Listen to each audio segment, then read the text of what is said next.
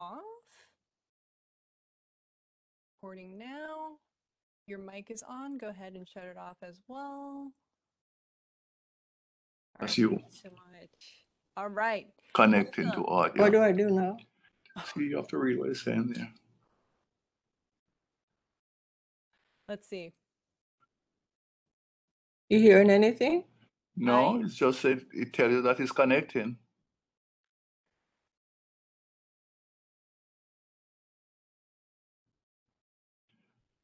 Are you going to mute everybody, Christina? Yeah, I am trying to find. I'm hearing something now. Here we go. I found him. Okay. Very low. You have put in your hearing aid, you might hear it. Weird. Are you able to find them? What is it? I don't hear what it's saying. I don't appear to be able to mute. Yeah, Violet Clark, can you please mute yourself? What's my name? Yeah, Violet Clark. Can you please mute yourself? She said, welcome. Nancy, can you do me a favor? Actually, what I'm going to do is going to click on mute all, and then I'll unmute you. Sound good? Okay. All right. Okay.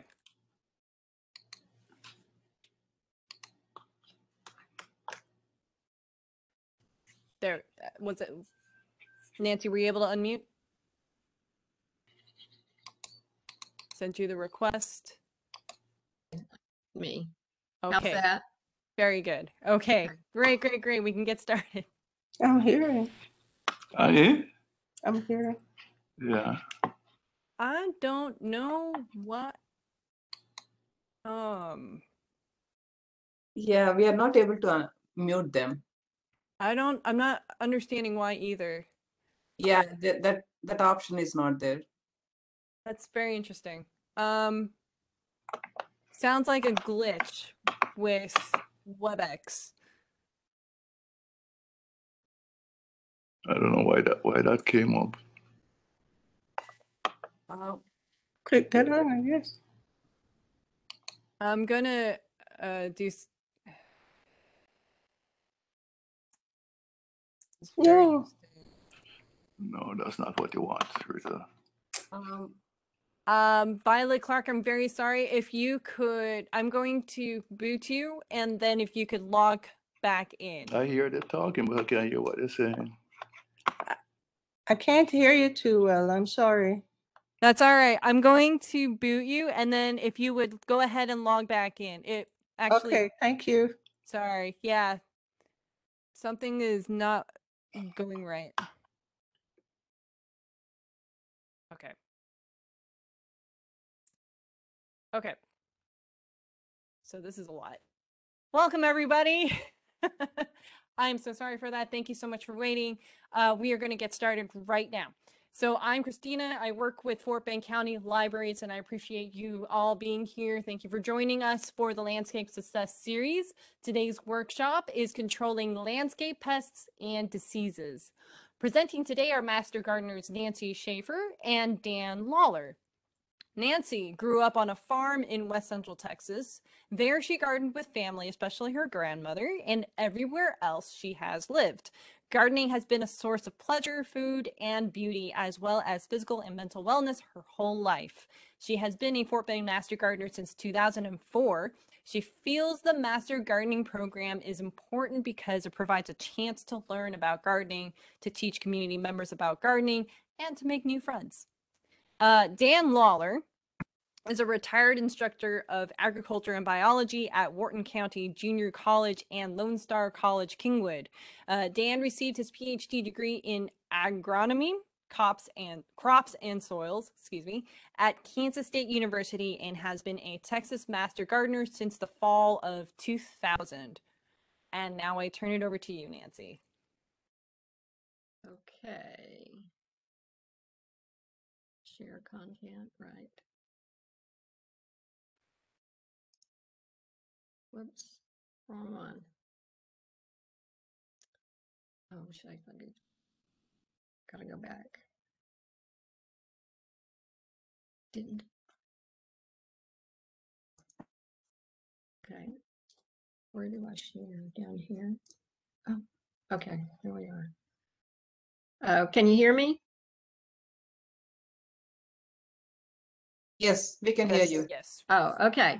I put this first slide up because I would like for the audience members to be sure that they have the Fort Bend County Master Gardener website address. You can take a picture of the screen or you can jot it down. And then today we're going to be talking a lot about insects and diseases. So you may want to use our hotline phone number or our website.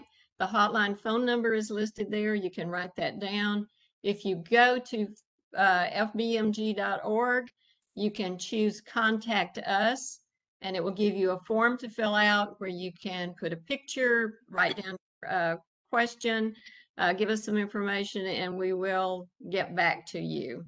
Nancy, Nancy, we I don't can't think see you- your slides. Yeah. Oh, you're not seeing my slides? Oh, No, not yet. okay.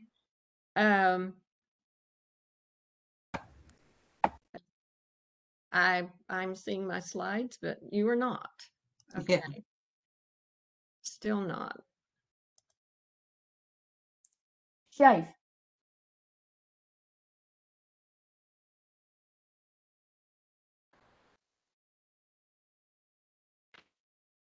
I can't see my slide. One moment, please. Mm. This went really smoothly during rehearsal. Yeah. Okay. Where do I share it?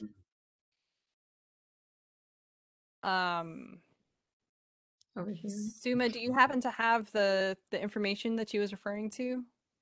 I did, There Okay. it is. but that's not Think. it. Yeah. Not what I want. So maybe now you can start the slideshow. Yeah.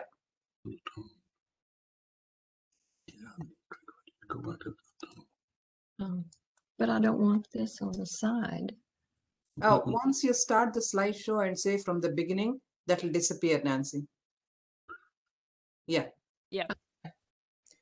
Yeah. Okay. Yeah. Excellent. Now you're in business. All right. Okay.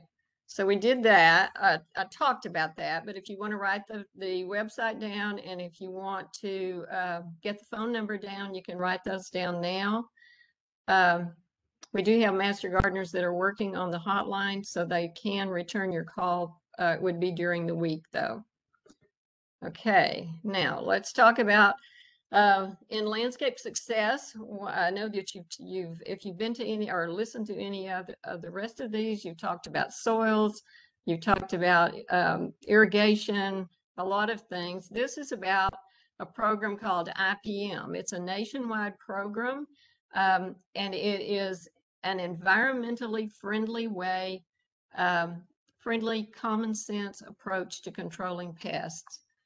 When we define pest, we are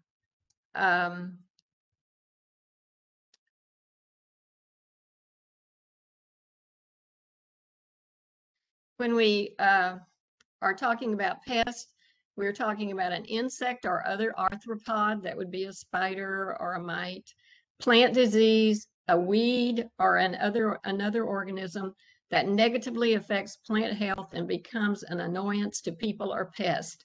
That could include a lot of things.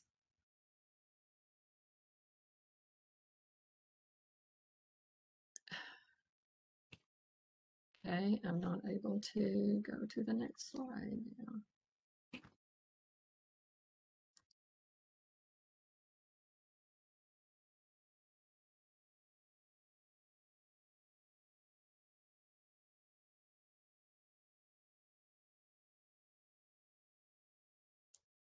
Nancy, you might try just pressing the arrow key. That's what I'm doing, but it's not doing Do it. anything. And if you click it, does it do anything? Nancy, try a left click on your mouse or scroll down on your mouse. I can't move to the next screen.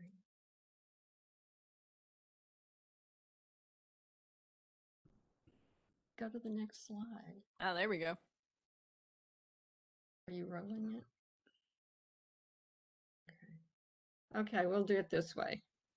Okay, so the key concepts in IPM are to scout and monitor. Picture yourself in your garden early in the morning, late in the evening when you come back from work. You're going to walk around, you're going to look for pests, you're going to look for damages, and make a note of that in your brain. You want to be sure if you find something, you are able to identify it once you've found it. So take a picture, capture it, that sort of thing. You will next want to recognize and diagnose the damage this thing is doing to your plants.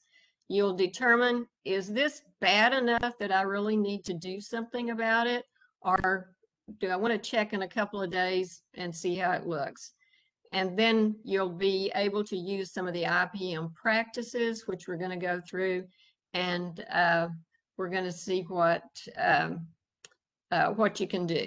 So one of the things is to plant the right plant in the right place. And I think you probably have, if you've watched any of the others of these, you've probably seen something about this. A plant that needs to grow in the sun will not grow in the shade. A plant that needs to grow in the shade will not grow in the sun. So you've got to do your research. I know that a lot of us go to the nursery, we look at plants, we see something pretty, we buy it, we get home, we don't know anything about it, we plant it, we're not successful. So let's do some research. Read the plant tag. There's a little tag in the plant, should be, where you can find out what zones it grows in, what kind of soil it needs, what kind of sunlight it needs, that kind of thing. Those are good places to start. If you're not ready to buy, take a picture of that, come home, do some research on it. If you're planting from seed, a packet of seed, turn it over on the back, and you've got a lot of information that tells you about when to plant it in the zone that you're in. You are in zone 9A if you are in Fort Bend County. And it tells you about how deep to plant it, tells you what it's resistant to. These letters are a code, and if you don't know what the code means, you can look that up online also. When you search for information online, you want to be sure that you search carefully. You don't want to search in a place where somebody's trying to sell you something. You want to go to a university. Texas A&M Extension is a good place to look. These are some helpful documents if you're thinking about planting a fall garden. If you want to take a picture of that, or we can probably put that in the chat. Those are good references for vegetables.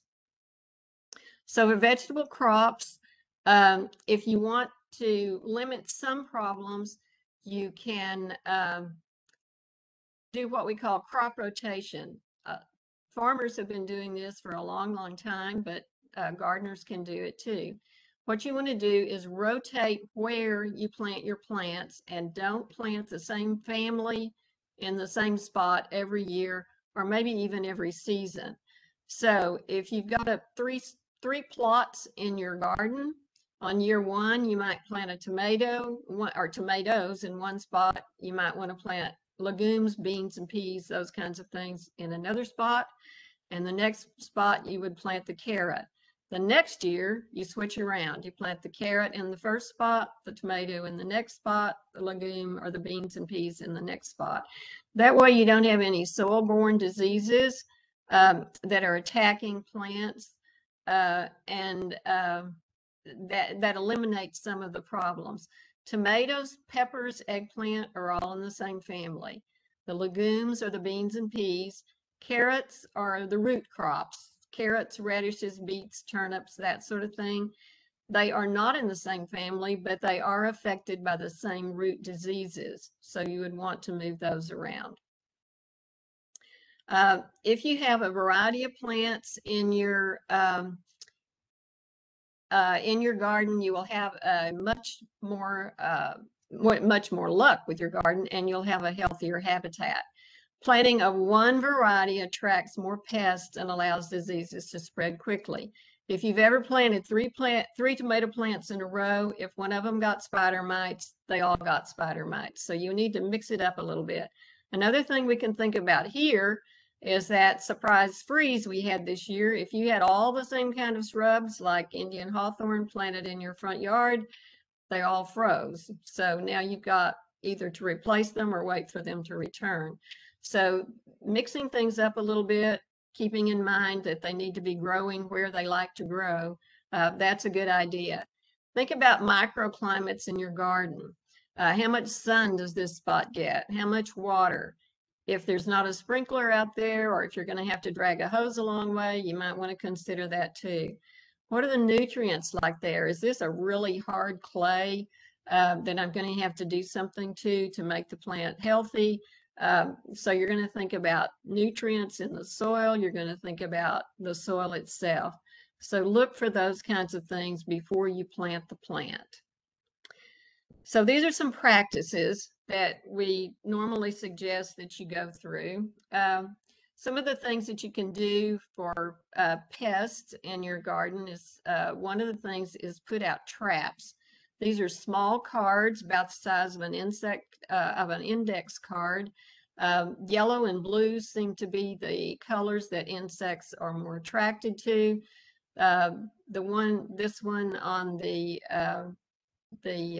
right is probably has pheromones in it, which is sort of like a smell that maybe would attract insects.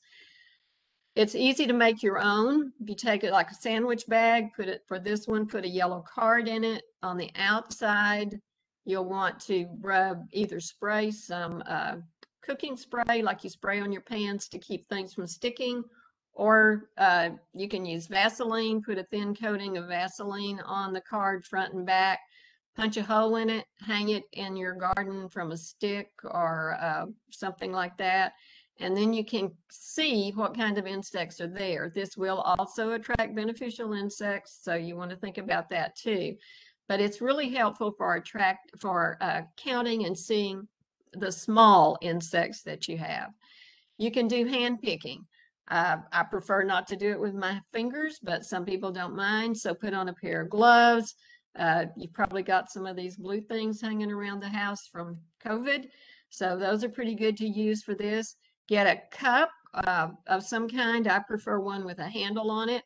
Put some water in it. Put a few drops, 3-4 drops of soap in it. Walk around your garden. When you see something big enough, you can swipe it into the cup. The soap will suffocate the insect. You can take it back in the house. You can put them on a paper towel, look at them, take pictures of them, that sort of thing, and start with the identification process. Another way of controlling pests is to use sprays of water. This is good for aphids. It's good for spider mites, that sort of thing. You want to be aware that there are beneficial insects that are probably in the group of aphids that you're seeing. So you're going to wash those away too. Also, if you're a butterfly gardener, you may wash away the eggs and the tiny caterpillars from butterflies. Barriers are things like row covers that you can buy. They're non-woven. A lot of them are.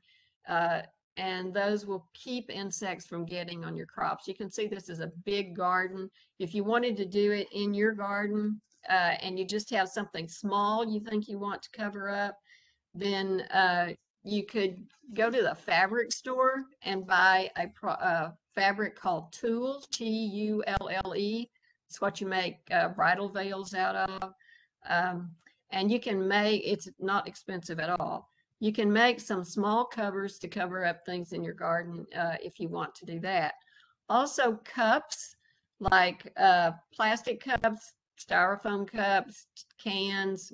You can use things that you're going to throw out, like yogurt cups, that sort of thing. And you can use those for your plants. Cut out the top and bottom.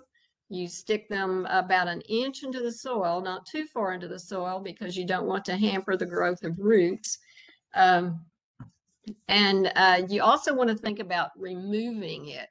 So you may want to slit it down the side to make it easier to remove after the plant gets a little bit bigger. This helps control insects that would crawl up on the plant from the soil, like cutworms.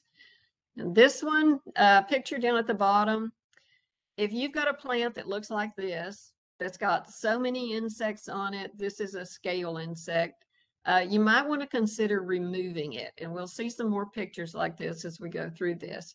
If a plant just has a leaf like the one on the right, you may want to just remove that leaf and don't drop it on the ground. You need to throw it away because this is a fungus. It can come from the soil, it can come from the air, but you want to get it out of the garden. Okay, the other thing is biological practices. That was mechanical. This is biological. First thing I would suggest is that we all try to protect the habitats of the natural enemies of pests, like other beneficial insects. Birds, spiders are great at capturing things. The little anoles that we have, and the little frogs that are in our yard. Earthworms, all of those kinds of things are very helpful and would be considered a biological practice. Some of you may have noticed that you can buy beneficial insects online. They are for sale at nursery centers and online. They are used more often by commercial growers and people who have greenhouses, but homeowners can do it too. They may be costly depending on what you're buying. The live insects, if you buy live insects, may not stay in your garden. They may go to your neighbor or somewhere else. Even if you buy eggs, those may not stay just in your garden. So parasitic wasps, which are probably one of the best beneficial insects we have as far as taking care of pests, lacewings, lady beetles, beneficial nematodes are all some things that are available. I would do a little research on this before you do it. As master gardeners, we have been in situations where we have noticed that live lady beetles do not stay. So biological products for best pest control. These are like the pesticides that we used to use, similar. Bacillus thuringiensis is a bacteria, and these products, BT is actually the bacteria. It has to be eaten by the insect to be effective, so it has to get into their gut in order to kill them. There are several strains of it. BT is usually what we see on the strain that's for mosquitoes. You can get this in dunks or little granules, which I find to be a little bit easier to use. A lot of times you don't need a whole dunk, you just need a few granules. And it also comes in a liquid. It is effective on mosquitoes, the little biting black flies that develop in water, and drain flies that you might find in your house, although flushing your drain good usually works to get rid of that. You can use these in standing water, bird baths, plant saucers, that sort of thing. And if you use the granules, it doesn't take very much. BTK and BTA, and this would be on the label, are for controlling caterpillars. There'll also be a picture of a caterpillar on the label. It's available to be mixed with water, or it can be maybe in a spray bottle. Usually mixing it with water is better. You will notice when you buy these liquid products, they're going to be in a small container. They don't last forever, so that's why it is. Follow instructions on mixing them. And it will last a day or two after you mix it up, but you probably should not use it any longer than that. The BTK and BTA will also kill your butterfly caterpillars, so you want to be careful where you use it. There are 3 BT products that are effective on beetle larvae. You have to know which larva you are targeting to use those. Okay, this is the red box, and it goes with biological and chemical pesticides. You want to be sure that you read and follow directions, read and follow directions. I could say that about 5 more times because it's the most important thing to remember whenever you're using a pesticide. Don't change the amounts. If it says a gallon of water and 1 tablespoon, don't try 2. You wouldn't try that when you were making a cake. So don't do that. Mix it like it says to. Use the product only on the targeted pest. If you are trying to discourage or get rid of, say, spider mites, and the product is for caterpillars, it won't work. You should use gloves and a mask. Don't inhale the product. If you can smell it, you may be inhaling it. Use your containers should be cleaned after they've been used, and dispose of product containers after they are empty by putting them in the garbage. Okay, the next one is spinosad. This is a biological product that is made from 2 natural substances that a soil bacterium forms. It does affect the nervous system of insects like thrips, spider mites, ants, fruit flies, and some other things.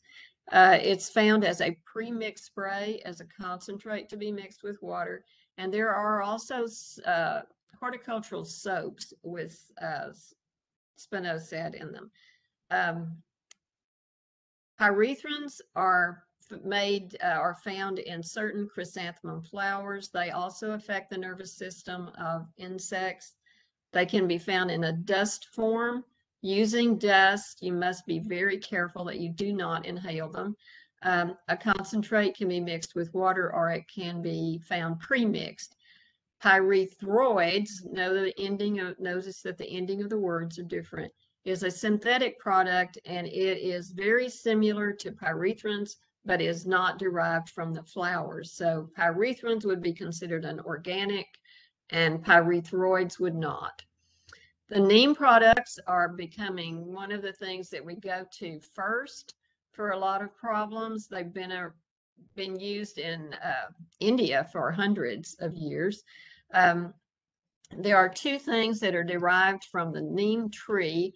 One is azadirachtin, which is an extract of the tree, mostly the seeds, and it disrupts insect growth and reproductive hormones. So it causes the insect, if you get it on it, for instance, when the insect is small, it causes it not to develop into an adult. It's useful on spider mites, aphids, whiteflies, caterpillars, and thrips. Neem oil is an insecticide that also comes from the neem tree. It is an oil, so its main purpose is to block the spiracles of insects. That's the little holes that they breathe through. And it will also control several fungal and bacterial diseases.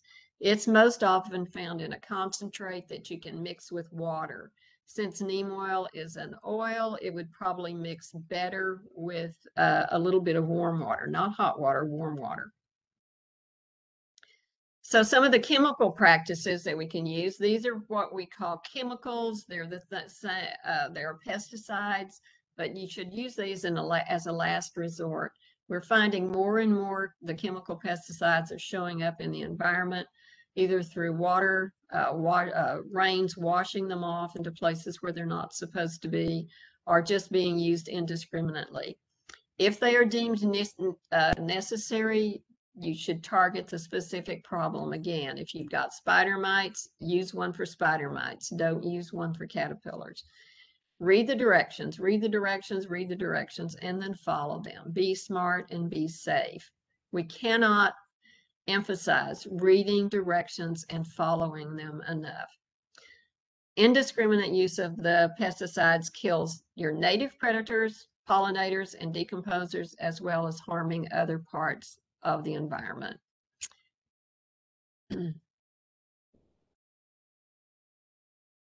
So the things that we talked about, you want to identify your problem or the pest, determine how bad it is. Can you stand it? Can you not stand it? Do you think it's going to get worse?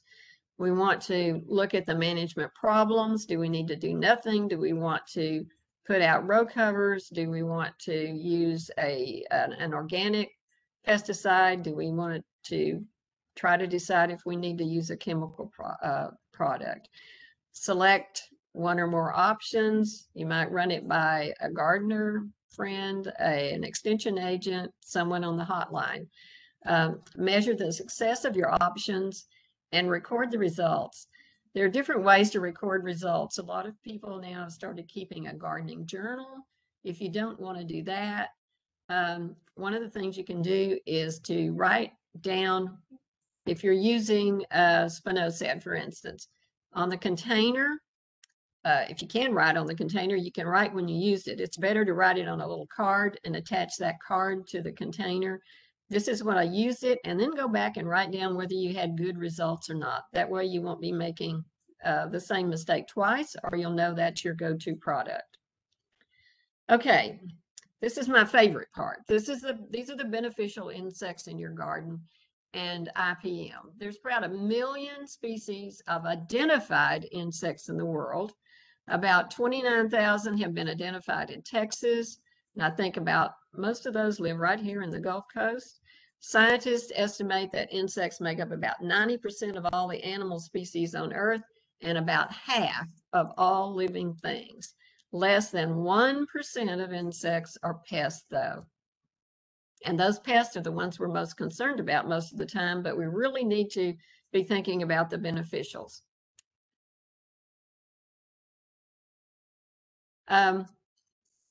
The first thing that we need to have you remember is that all insects have to go through a process from laying the eggs to the hatchlings to the adulthood. Some insects, like the one at the top, go through a process called simple metamorphosis. When the eggs hatch, the babies look a little similar to the adult. They've got legs. They have mouth parts like the adults. They go through processes of growing, molting, and they do that for some of them do it 3 or 4 times, some of them do it more often, and then they become the adult insect. On others, like the lady beetle, the metamorphosis is called complete metamorphosis. The eggs hatch and they look like this, nothing like a lady beetle. And the pupa, or the stage where they're growing and waiting and growing, looks a little bit different. That's the pupa. And then from this pupa, we get the lady beetle.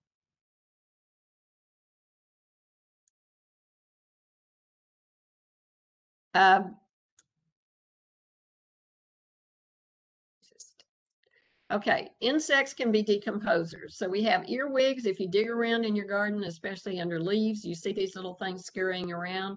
They don't hurt anything, but they are helping decompose leaves and litter that's on the ground.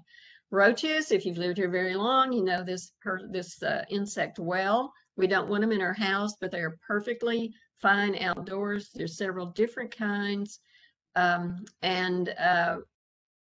they are good outdoors because they are decomposers. They eat all kinds of stuff. They eat dead insects. They eat leaves. They do all sorts of things that help in the decomposing process. The caterpillar in the hand, and that's not exaggerated, it's that big, is the caterpillar of an ox beetle. The beetle is also large. People see the large beetle, they're a little bit scared of it. They dig up this grub that looks like this. They want to get rid of it, but they don't cause problems. They are eating leaf litter, decomposing, that sort of thing. If you notice when we talked about the spiracles, the little holes on the side of the insects, this is what they are on this caterpillar. You can see those, and that's what, if you're working with pests, that's what you want to plug up. Termites are also good decomposers as long as they're not in our house.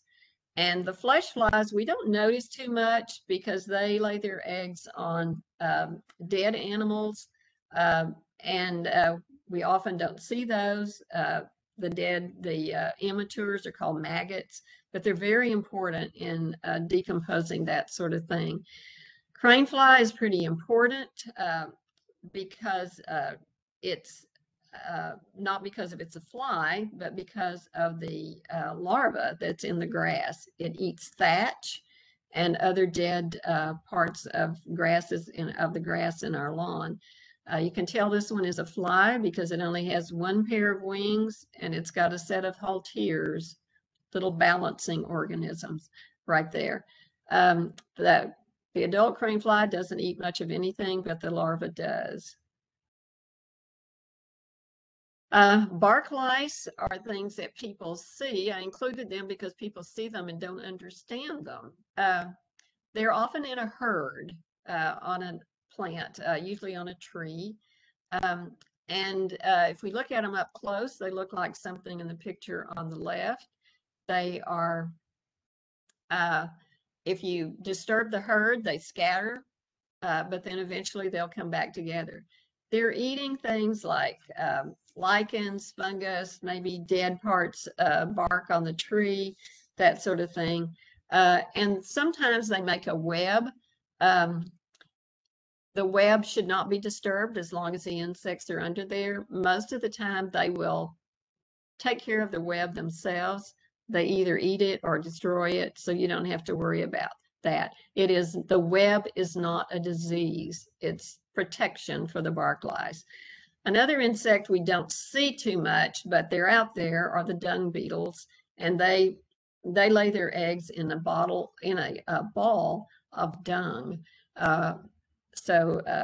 They're important, probably not as important in cities as they are in the countryside. So insects that are predators, we're familiar with the dragonfly and the praying mantis. The dragonfly itself flies through the air, and with those legs with spines all over them, they are able to catch insects as they're flying through the air, and they eat those. Their nymph lives in water, and it also feeds on insects and small creatures, and it takes a year, maybe more, for this nymph to develop into a dragonfly. The praying manid, a lot of times they're there. We don't see them. They can be very still. They blend in with their surroundings. The female lays an egg case that's called an ootheca, and it has hundreds of eggs in it. When the babies hatch, they are very, very tiny.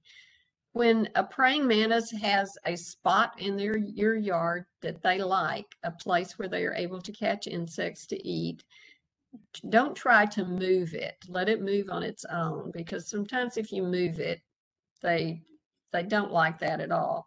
This is also an insect you can buy when you release them, or you put the egg cases out. They may stay in your garden, but remember, if there's not enough to eat, they're going to go somewhere else. Lacewing, we don't see these too often, but the adults, they are very important predators. The eggs are laid on a stalk, and when they hatch, they are protected somewhat because they're on that stalk right when they hatch. Since they're predators, they will eat their brothers and sisters, so they want to scurry away as fast as they can. This is an example of the nymphs. The little alligator-looking insect with the big claws is a lacewing nymph, and the one on the right is one that has covered himself up with probably the fluff from mealybugs or maybe whiteflies, whitefly larvae, that sort of thing. So sometimes if you're looking at the ground and you see a tiny little piece of trash moving, that would be a lacewing nymph. The milkweed, yes, the spine soldier bug looks like a stink bug. It is a stink bug, but it's not a bad stink bug. Those The shoulders on it tell you that it's the good one, and it is a predator of other insects. The assassin bug is found all over our gardens. This one is called the milkweed assassin bug. It has a long piercing mouth part, and it can eat whatever it catches. Sometimes they catch very large insects, very tiny when they're young, and then this is still a nymph, no wings. This is the one with the wings. Their eggs are always laid in sort of a geometric form. The wheel bug is large, a very large bug. It's got this dinosaur-like wheel on its back. You can see its piercing mouth part. These are good. They kind of lumber around. If they're flying, they make a lot of noise, but those are good ones to keep in your garden. Paper wasp. Nobody likes them because they sting, but the paper wasp are very important predators. They have to feed their babies. If you look in that paper nest that the wasp made, you can see some little white dots. Those are their eggs. They will provision those cells with tiny insects. Could be a spider mite, could be a larva of some kind, could be a spider. And then they will cover that over once the larva has reached a certain stage, and the larva will be able to eat that. We have several kinds of wasp in the neighborhood. I wouldn't leave a paper wasp nest over the back door, but if it's out in your garden somewhere and it can stay there, that would be okay. Mud daubers, we don't like them either because they make nests on our house, but they are wonderful predators also. So if you can manage that, manage to leave some of those, that would be good for your garden. If you can think about it, the mud dauber has to make their nest, however big it is, whatever shape it's in, out of mouthfuls of mud. A lot of these are solitary, so either a pair of insects or one of them will be making the nest by going somewhere, getting mud by the mouthful, bringing it back and bringing it back. And if you watch them very much, you know they can do that pretty fast. This is a little wasp at the bottom called an ensign wasp.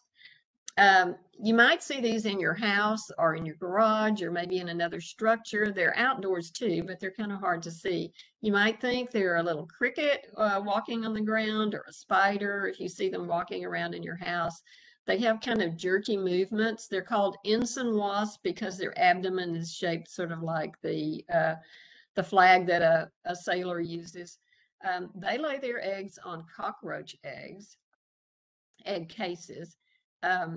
They will eat, the larva will eat all of the eggs in a case.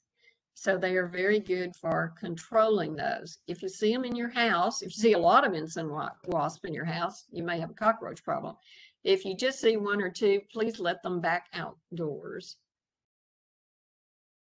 This is a potter wasp. They make a little pot out of mud. You might have seen it on your house, on a screen, on a twig. Leave those. That's one little wasp. And look at all the caterpillars that came out of these two little pots. A lot of them. And I think that most of those were sod webworm caterpillars.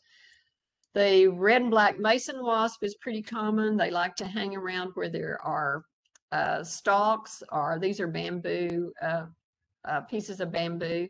They make their nests in the holes by bringing in sandy grit, that sort of thing.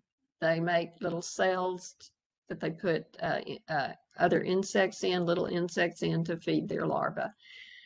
The little wasp coming out of the cocoon that's on the right is a braconid wasp. They're very, very tiny. This caterpillar is tomato gardener's nightmare because they can eat a lot off of a tomato plant in one night. They usually feed at night. And this little wasp will lay its eggs on this caterpillar, and they will eat the inside of the caterpillar, then make the cocoons on the outside. So it would be to our advantage to leave that one in the garden. It's not eating at that stage. It's not eating anything in your garden anymore. And then you will have all of those little braconid wasps that have been released into your garden. By the way, a good way to find hornworms, they are kind of hard to find, is to look on the ground or around the plant, and you will see their big black droppings. Another way is to take a child, a 5, 6-year-old, 4-year-old can find these a lot quicker than adults can. Beetles are helpful. We see a lot of ground beetles around here. A lot of them hunt at night. The little tiger beetles, if you look out, turn on your porch light and look outside, sometimes you'll see these scurrying around. They all move fast. They all have very powerful jaws, not just the one in the middle. All the rest of them have powerful jaws. They hunt at night. They eat adult insects and their larvae. And they might, if you squish them or if you bother them, they may emit an odor. They, the ground beetle's larva is, looks like a little, sort of like a little worm. They're called wireworms. This is the tiger beetle larva. The lady beetles, one of everybody's favorites. They're not always red with black spots. These two are Asian lady beetles. They're not native, but we have a lot of those now. This is one. And you can usually tell a lady beetle because when they're still and just resting, they don't show much leg. The eggs look something like this on the left, but so do a lot of other beetle eggs. Eggs look the same. The nymph is this little alligator-looking thing. Some of them may be different, and the pupa has that orange coloration on most of them, and some black spots. This is a tiny little lady beetle that you probably will never see, but you may see the nymphs. They look like mealybugs, but they are busy eating aphids. You can see these are the aphids, and then see the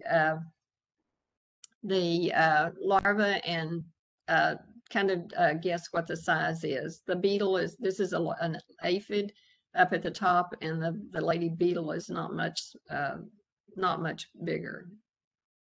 Flies, we have the tachinid flies. They have bristles on them. They lay eggs on caterpillars. The robber fly catches things. This is a big larva, robber fly, and it's eating a big horse fly. The long-legged flies are the little metallic ones you see on leaves. Phorid fly is very interesting. That's a good one for you to look up. There's even a video to watch. This little fly lays its eggs on the head of fire ants, and the egg develops in the fire ant head and causes the fire ant to die. There are some videos that show that happening. Syrphid flies are little flies that lay their eggs on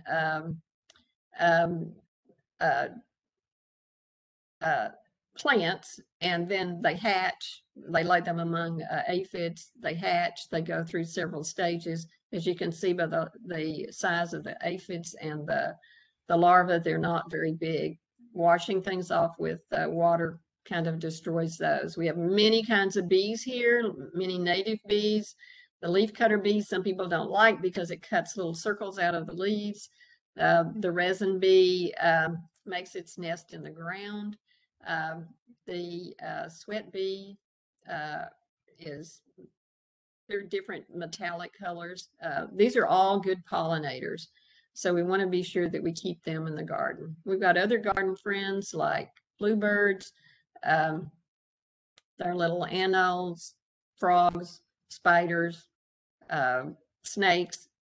Most of the snakes we have here are not problematic. Okay, Dan. I am going to, I hope, unshare. There we go. Okay, and I will try and share, see how we do here. Can just before you start, Dan, Nancy, there is a question in the chat. Oh, okay. Is there a specific parasite for the leaf-footed stink bugs? They are wreaking havoc on my vegetables. I don't, would have to look that up. I don't know if there is a parasite or a parasitic wasp or anything in particular for that. And yes, the leaf-footed bugs are awful. Looking for their eggs on your house before they hatch, they lay their eggs on people's houses a lot. It's a long string of eggs. The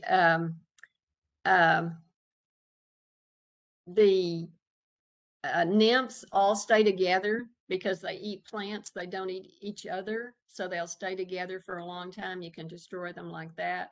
I think probably a pesticide like maybe spinosad would work, but I don't know of a parasitic one. I can look that up while Dan's talking though. Okay, thank you. Okay, Nancy talked about good guys. I'm going to give you some information about some of the harmful insects or pests. Nancy mentioned aphids. There are all many different species of aphids. They typically feed on the young growth, and they produce honeydew, which is a sugary excrement that when it falls on lower leaves, like on this crepe myrtle, a fungus called sooty mold grows, and that will hurt the plant. It's also rather unsightly for the plant. Those that grow citrus are probably familiar with citrus leaf miners, and it's actually the larva of a small moth, and they dig their way through the leaves, randomly making tunnels, and then emerge as adults to pass it on. There's other leaf miners that are moths. There's also leaf miners that are the larvae of tiny flies, and they can be a pest on various ornamental plants as well. Leaf hoppers are, and I guess I mentioned the aphids are piercing sucking, so they're going to be sucking the sap out of the plant. Leaf hoppers will do the same. This is a nymph, and then these are adults. If there's not a serious infestation, the plant will be okay. But if it's a serious infestation, the plants will suffer pretty badly. Spider mites aren't insects, but we do include them. They're typically found on the underside of the leaves, and Nancy mentioned them. This is a tomato plant that's been pretty well overcome with them. They make webs to help protect themselves. And a good way that Nancy mentioned is to get a spray hose and hose underneath the leaves to knock them off, and do that every few days, and that upsets their life cycle. White flies are pretty common anymore. Typically you see them when you go out and disturb the plant. They fly off. Typically they're found on the underside of the leaves, and also will suck plant juices. They also have the honeydew excrement or similar, and that can lead to sooty mold on plants from whitefly infestation as well. There's many types of scale. This shows a few of them. You can see by this pen that they are very small, and the scale will also produce honeydew. And in fact, there are some species of ants that will farm the scale and harvest the honeydew from the scale. And that helps the scale because there's not going to be any sooty mold growing, so the plant's going to be healthy and they're going to have more to eat.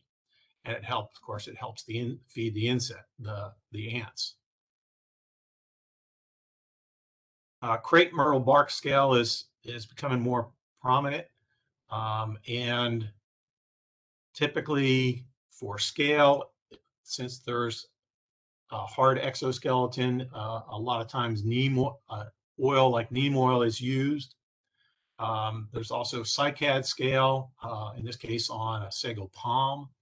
And again, these are pretty serious infections, but as Nancy mentioned, you want to monitor on them. And if it gets this bad, it's time to do something.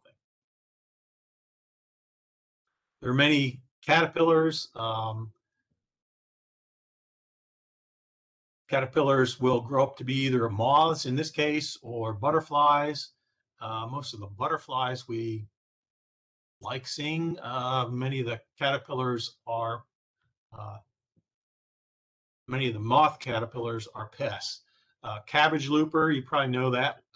It looks like an inchworm the way it crawls, affecting cabbage and other plants. Fall armyworm and sod webworm, typically in the fall, affecting various fall armyworm, lawns and other plants, and of course the sod webworm. The sod webworm typically feeds at night, and can be controlled as well. Nancy mentioned the tobacco hornworm. This one is not has not been attacked by a braconid wasp. The bad thing is that it actually turns into a pretty moth, typically called a hawk moth. However, as Nancy said, that they will devastate tomato plants. You can go out one night and your tomato plant's fine. You go back the next morning and there's a foot-wide gap where there's no leaves anymore. And that's a pretty telltale sign.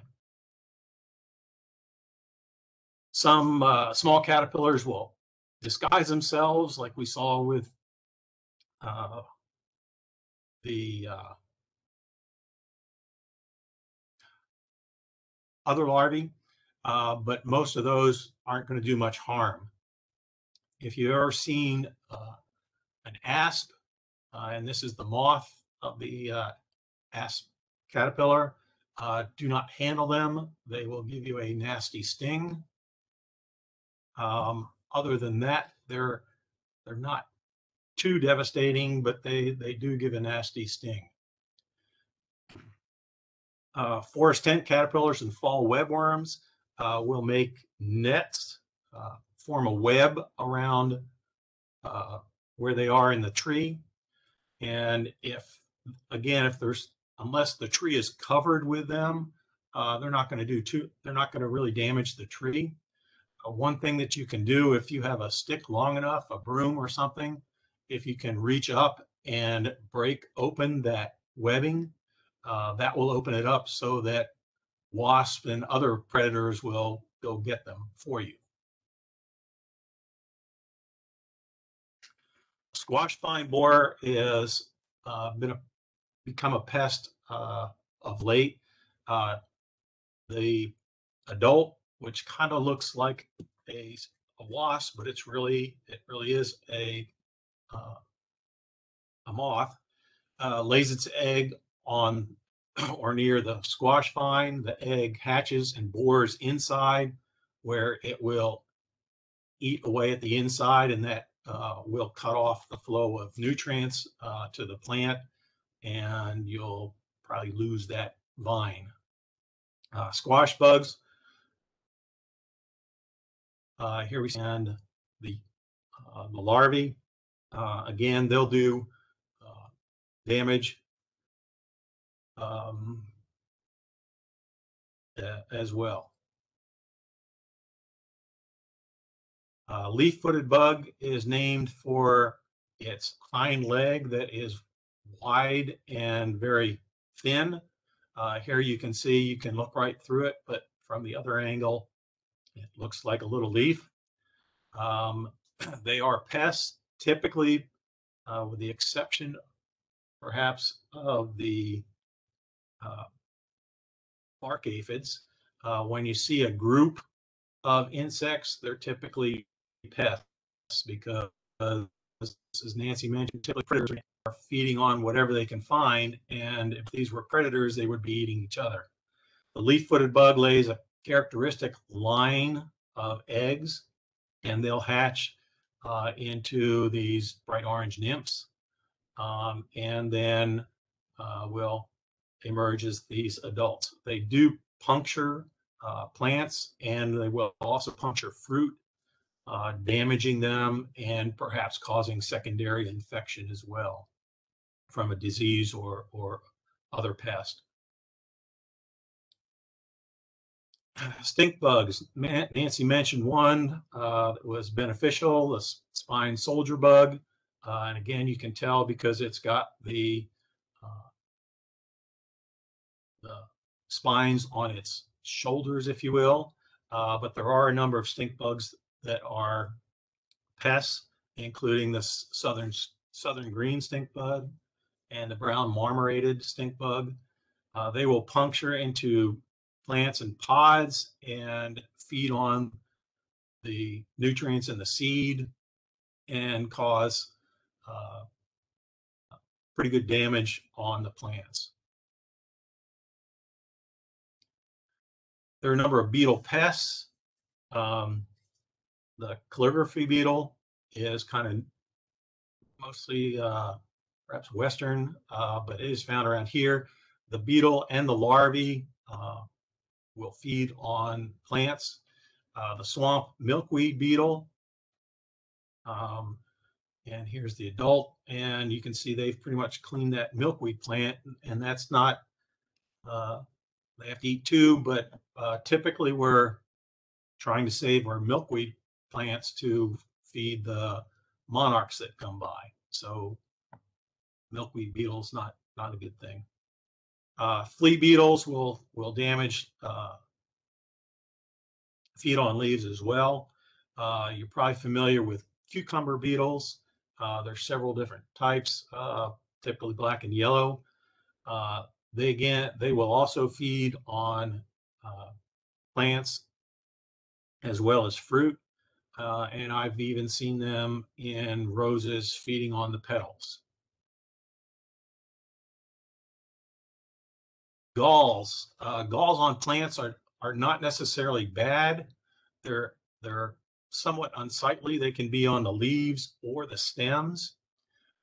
Typically, they're caused by tiny wasps, and the wasp will lay its egg on the leaf or stem, and something when the egg hatches causes the plant to form cells around it to form the gall.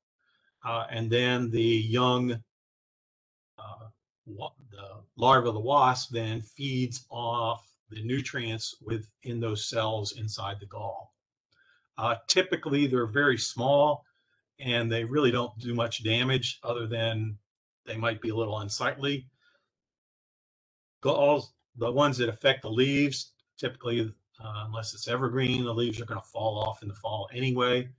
And again, even if they're on the stem or branch, they're not going to do that much damage. Okay, you want to look at some diseases. Diseases are various organisms that cause plants to grow abnormally. They may include viruses, bacteria, fungi, or nematodes. Various symptoms include stunted growth, various spots in the leaf, stem decay, distorted leaves, discoloration of the leaves, as well as discoloration or distortion of the fruit and flowers. It's good to keep track of them, and so that we can prevent or control them. Also, as Nancy mentioned, you want to scout and you want to make sure that it's actually a disease and not an insect that's causing the damage. Okay, some fungal diseases include powdery mildew. And powdery mildew causes a growth that's similar to little strands of cotton. Can be devastating. As Nancy mentioned, if you can, if there's damaged leaves, you can pluck them off, but do discard them. Sooty mold we mentioned in response to the honeydew from the aphids and white flies. Probably most people are familiar with brown patch. It's getting to be that time of year. Typically in a oval or circular type damage in the lawn. These can be treated. And I'll let you check with the hotline for specifics. Black spot on roses. Typically on roses, they're sprayed to prevent the formation of fungal problems like black spot. You can also use resistant varieties, much easier than having to spray. A lot of the old garden roses are resistant, as well as many new varieties. Hey, Dan, would you like the questions to be asked now, or you want me to wait till the end? Either way is fine. Okay, somebody had a question about their big crepe myrtle tree, and they say that it suffers from serious scale attack, and they can't spray anything because the tree is so big, and they want to know how they can stop the disease from spreading to other trees, plants close by. Wow. Either you or Nancy, whoever wants to answer. Nancy, you want that one? Um, uh, I think about the only thing you can do for it is the thing that makes a tree look so bad is the sooty mold that grows around them, because the insect is actually white, but the sooty mold is black. They are very, very prolific. You can use horticultural oils, but I would check with somebody who knows. Maybe somebody on the hotline can look that up for you. It will actually smother them. These are showing up more and more around, so I'm afraid we may be losing some of our crepe myrtles to that. So I would check with hotline on what you can do to get it off. Real quick, there's another thing about getting the white stuff off of lemon tree leaves. If you look it's on the bottom of the leaf, it's probably a buildup of white fly larvae or shed skin, something like that. If it's got a little black mixed in with it, that's the sooty mold. You just have to wash that off. And I know if you've got citrus trees, that may be too much. It's not good for the tree. It probably will not kill the tree. Neem oil would probably be something you could use. It may not remove the white stuff. And neem oil and other oils are best used when it's a little cooler. So what else was I going to mention? Forgot it already. Darn. Okay. Any other questions for the moment? Yeah, so somebody asked their whole garden suffers from nematodes. Can you recommend any treatment? Nematodes are tough. Go ahead, Nancy. No, I was going to mute myself. Oh. Like I said, nematodes are tough because they're present in the soil, and there's actually beneficial nematodes as well. And as with other beneficial insects, there are some places, and I dread to think what the cost might be, that where you could get beneficial nematodes. Whether or not they would help would be debatable as well, because trying to get them mixed into the soil where they could do their job would be pretty tough.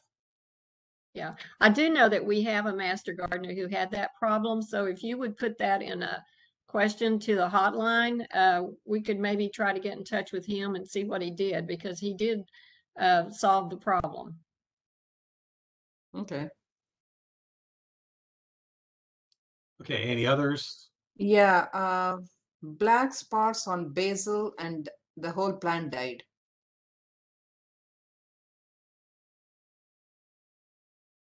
Time for new plant.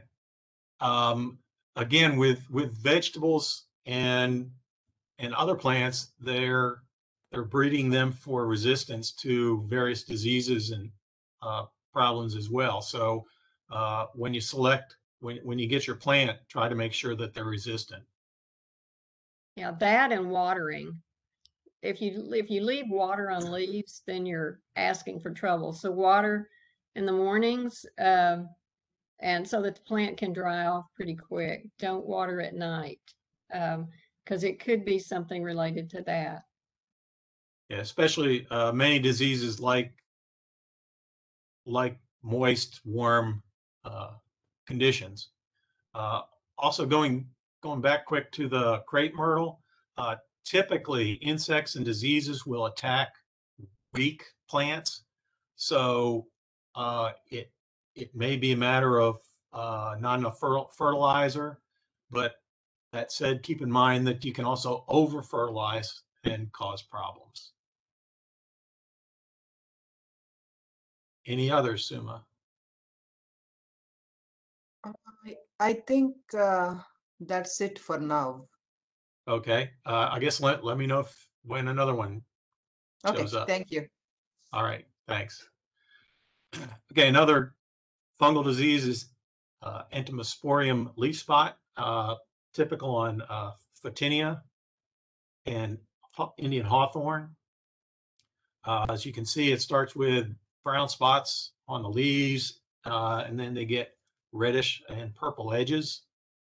Sometimes it gets so bad the leaves are going to fall off. If that happens, you want to rake them up and dispose of them, because they will have the disease organism on them and more likely to spread the disease even more. It typically occurs in the spring. Damp weather and again overhead sprinklers are going to contribute to that. When you water, you want to water, as Nancy said, in the morning. That way the leaves are going to dry off during the day. If you water at night, the water stays on the leaves. It's wet. That's perfect conditions for diseases. Again, to control, as I mentioned, clean up the leaves. Don't water at night. And again, there are resistant varieties available. Okay, there are bacterial diseases as well. Crown gall is one, causing galls or tumorous growths on the stem, typically near the soil line or sometimes on branches as well. If the gall gets big enough, they're going to interfere with nutrient and water movement in the stem or root, and the plant will suffer from it. The disease is systemic, and what that means is once it's in the plant, it's in the plant. Let me go back a moment. A fungal disease like the leaf spot, it's typically on the outside of the plant. And so it can be spread by spores and all, but it typically doesn't spread to other parts of that plant unless the spores are spread and it grows. A systemic disease is likely to occur anywhere on the plant. The best way to avoid that is to look at plants when you get them, make sure that they're healthy. If they do get it, it's very tough to control. There's also a bacterial spot that affects tomatoes and peppers. The leaves, as you can see, they'll have spots that have yellow halos or rings around them. Fruit will have brown spots, again, with yellow rings around them. The fruit may also have spots and begin to rot, as you can kind of see on the top of this pepper. It's typical in times of high temperatures and high humidity. And again, overhead watering will increase the chances of spread and the disease. So again, water everything in the morning. There are some viral diseases, a couple more common ones. Tobacco mosaic virus, seen here on tomato, which is closely related. It causes a mottling or non-distinct pattern of yellowing in the leaves and can also affect the fruit. Here it's shown on rose, and you can see that again, it's going to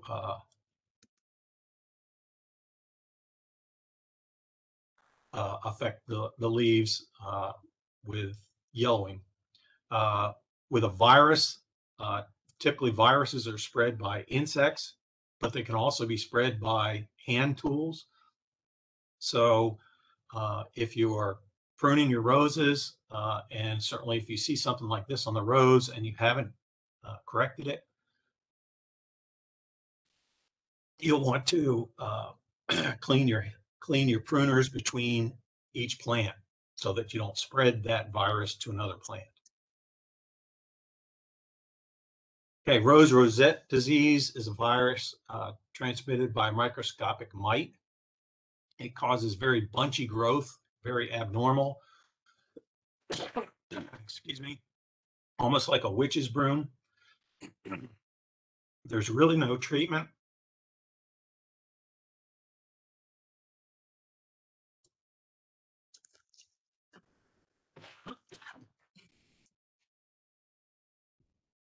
Excuse me.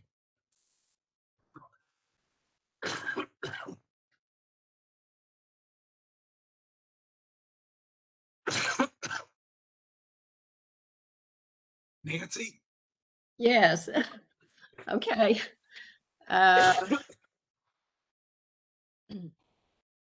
For rose rosette disease, I'm seeing several things in the chat about that.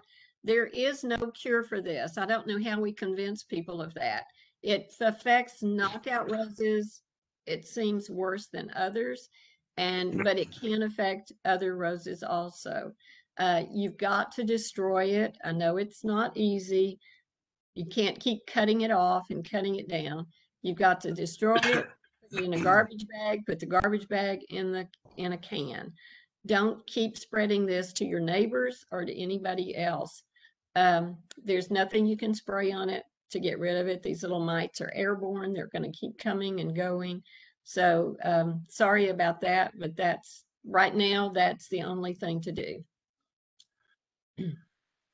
Okay, let me try again. Thank you. And yes, it's important to get it out before other plants are infected. Thank you, Nancy. Aster yellows is a disease that's present throughout a plant, and it's caused by a phytoplasma. Yes. That's transmitted by leafhoppers. Again, it doesn't affect leafhoppers, but they transmit it from plant to plant. It causes unusual flowering. Places you don't expect blooms to come, for example, like this coming out of another bloom, or multiple blooms in strange areas. Probably you probably have to get rid of that plant as well. Okay, and then the last one we're going to look at is root knot nematodes as an example of nematodes. Nematodes are microscopic roundworms, and we already had a question on them.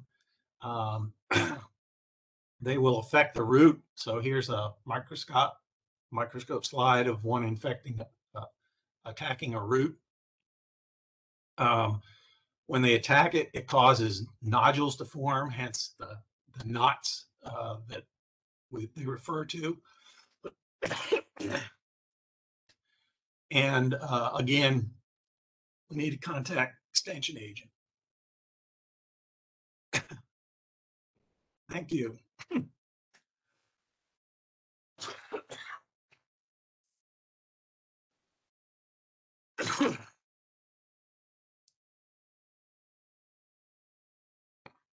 Sorry, that is, I believe, our last slide.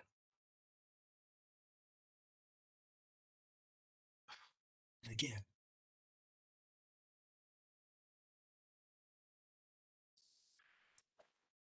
Do we want to do chat questions again? Sure, sure. Um, Wow. so somebody is asking, is it bad to eat the vegetables that are impacted by the tobacco mosaic virus, like eating a tomato that is affected by it? Okay, I'm gonna go and I'm gonna go ahead and unshare. Oh, oh, I don't think it is bad to eat it if the fruit is okay, if it tastes okay. I don't think it's bad to eat it. Okay. So I cannot even pronounce this, but somebody asked, in May, can you drench around the crepe myrtle with imidacloprid? Is that a systemic insecticide? From Joe Russo. Joe Russo, if you want to unmute yourself and ask the question. Yeah, I've always been told, and I've looked it up, that you can in around May you can do a drenching around the water line of these crepe myrtles with what I mentioned that would prevent that crepe myrtle from acquiring sooty mold. Oh, I don't know about the sooty mold. I thought you were talking about the crepe myrtle scale. And no, it was sooty mold. They specifically said sooty mold, and I don't know. Okay, I don't know about that. Okay, I would check with somebody else, maybe with a county agent or something. If it's a systemic, then it would be taken up by would have to be taken up by the plant that's to do exactly that. the case. That's Yeah. exactly the case. It's taken up by the plant. But I don't know if that works that way. So Okay, you'd have to check with someone else. I'll check with Boone. Thanks. Okay. Yeah, the other thing about systemics is that they're not necessarily directed at the particular pest you have. They're typically more broad spectrum, and in particular when you get to like a fertilizer disease control combination, that's systemic. Thanks, Dan. So Nancy and Dan, is there any other presentation that goes deeper into specific diseases and how to resolve those issues? Like in Grow Your Own, are we talking about it or? I don't know. Like I said earlier, we could do something on diseases. We could do something on beneficial insects. We could do another one on harmful insects. There's just a lot to cover here. So I don't know of any specific thing. If you have identified your pest, you can you can put it in, send it into the hotline. You can also send a picture and we can help you identify it. You can also look online. I would advise you when you look online to go to TAMU, AgriLife Extension, use a land grant university. University of Florida has a lot of good information, University of North Carolina. The states that are in the Southeast have generally the same problems that we do. So those are good places to look for help.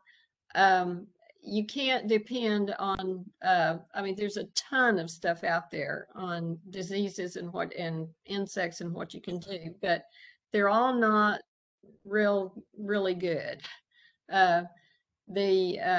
So I would just research it very carefully before you use anything. Sometimes descriptions that we give and sometimes descriptions that you give are not exactly the same in words. So pictures really do help. Somebody asked, is it true that citrus fruits that came back from the freeze will not fruit? They probably won't, they may not fruit next year if they are coming back below their graft, which would be like a bump on the stump close to the ground, they probably will not come back true to what you planted, especially if you see a little stalk that's got 3 little leaves. The leaf is broken up into 3 parts. That is the grafting stalk, and you don't want to keep it. It will have thorns and won't produce fruit like you had anyway. Citrus trees, I keep seeing this about leaf miners, leaf miners, leaf miners.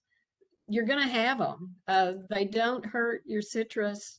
They look awful, but they don't generally hurt your citrus very much. One thing you can do is clean up when the leaves come off. You can clean those up so that you don't have anything overwintering. You can squish that little larva that's in the leaf, but you've got a lot of leaves to work on.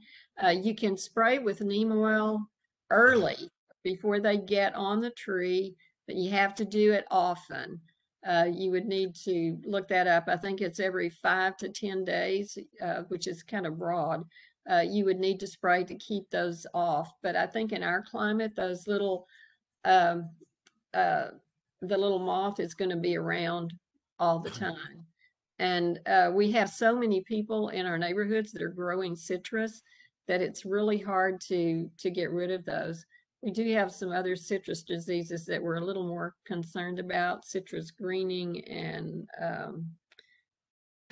what's the other one? There's a couple that we're really more concerned about, which puts our county under a quarantine, actually, for removing trees from our county, from taking trees out of our county. You might want to check on that too. Citrus greening and sorry, I can't think of the other one right now. Can't think of it either. Yeah.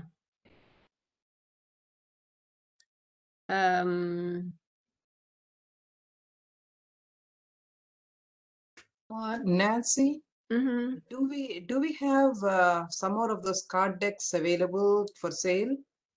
Yes. Do we make them available during our veggie sale on October 9th?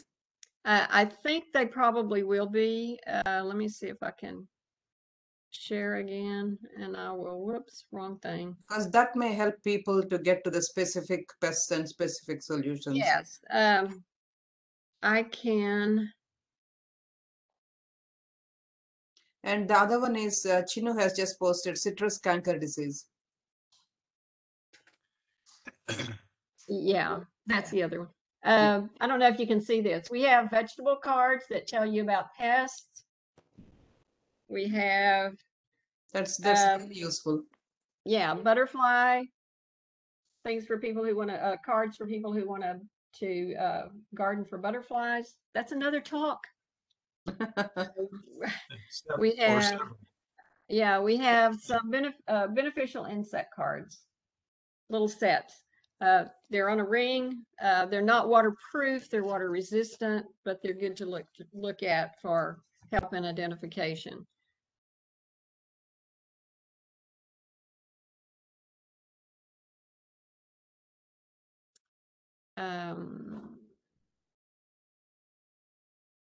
Okay, Joe says that water is not a problem on basil, so it could be something else. I believe it's Joe. No, that's not Joe. From Carol said it could be a genetic problem. Could be in the seeds. I'm not sure about that. I do know that water is a big water on leaves is a big problem in this part of the country.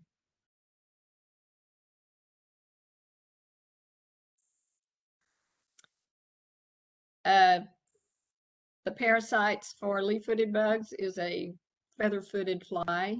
I don't think you can purchase it. Pyrethrins are recommended. And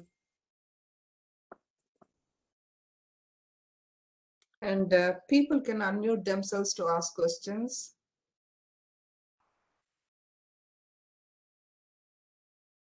I have 2 questions. Number one, where do you get the cards you were just showing us? And then with the leaf hoppers, how do you know that, where's the line drawn between they're an issue and they're not an issue, particularly on citrus?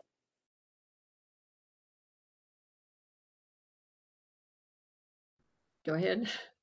I was gonna say, well, my citrus froze, but it's really up to you. I mean, um, you, you don't want them to decrease your yield too much. And so if they're, if they're, you've got branches that are dying or large areas, then you probably would want to control them.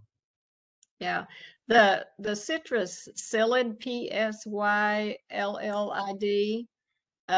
spreads disease, a bad disease in citrus. It looks a little bit like a leaf-footed bug, so you might want to be sure that it's not that. But I think that if you wanted to spray something, you would use neem oil. Probably would be the best thing.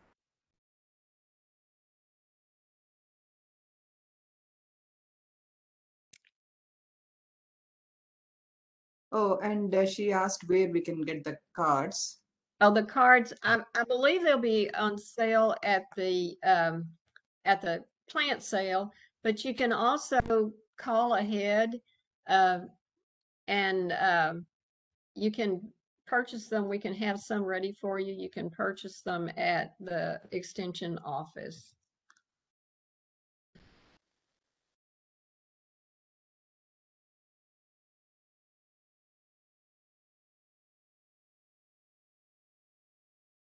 Any other questions?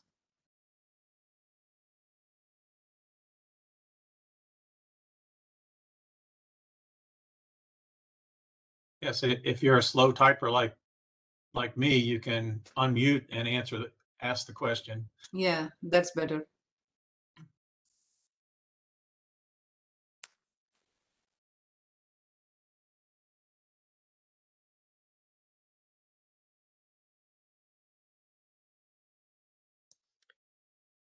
This is a statement from somebody. There is she's got a bunch of O's, much on the internet. It's hard to know what works best in our area. She is definitely right.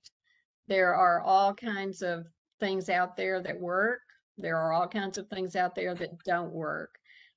Basically, what we told you today is the basic things that you would start with. The key thing is identifying what the problem is, because you don't want to treat for something that you don't have. So I do not know, somebody, Larry has posted, for root knot nematodes, practice strict garden rotation, plant only tomatoes with a N, example VFN, plant Elbon rye in October and till it in January. Those are his. That is recommended. Yeah. So everybody who registered for this presentation will get a link for the video as soon as it's ready. Because several people asked that.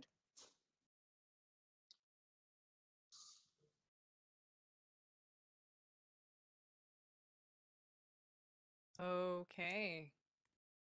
If there aren't any more questions, then in that case, thank you all for coming to our workshop. Thank you, Nancy and Dan, for your time and for your expertise. And thank you, everyone else. Our next event in the series is going to be on October 26th at 2 p.m. It is the fruit trees for the backyard. Is that correct, Suma? Yes, that's correct. So fruit trees for the backyard is in October. And then the last one will be trees, planting trees. Yes, the fruit tree one would be really good to watch, because we've talked about the citrus trees, and there are some other insects and pests, diseases that affect a lot of citrus trees or a lot of trees in our area. Yes. Yeah, absolutely. Okay. Thank you. Thank you, everybody. So you can start registering for all of these events 1 month before the actual event. that means that for the October 26th one, you can begin registering at www.fortbend.lib.tx.us. Drop that in the chat and you can start registering for that on September 26th in a few days. Other than that, thank you everyone for coming. Thank you, Suma, for all of your help. And thank you, Nancy and Dan again, of course. Welcome. And everyone else who helped out today. It was really great. Takes a village. Thank you for the great partnership, Christina. It's really great. It's really fun collaborating with y'all. All right, I'm going to stop the recording.